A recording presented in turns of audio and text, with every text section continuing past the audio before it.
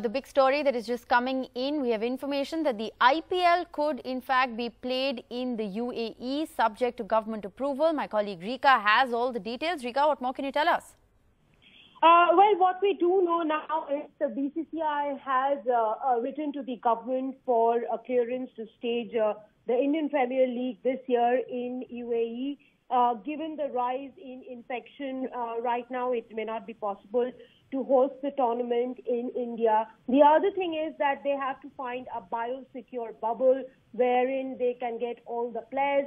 So perhaps UAE is where they think they'll be able to get all the players into a biosecure bubble and play the tournament. Of course, there will be no fans. IPL will be broadcast on TV. That's the only access that the fans will have to the tournament. The other thing is that the BCCI did want to have the IPL in India, given that it's not just the broadcasters and the franchises that are involved, but a great number of industries that depend on the IPL, that really hinges on the IPL and make their business at this time of the year. So it is about a 12,000 crore rupees industry that we are talking about, and a lot of them are going to take a hit if IPL moves out of India.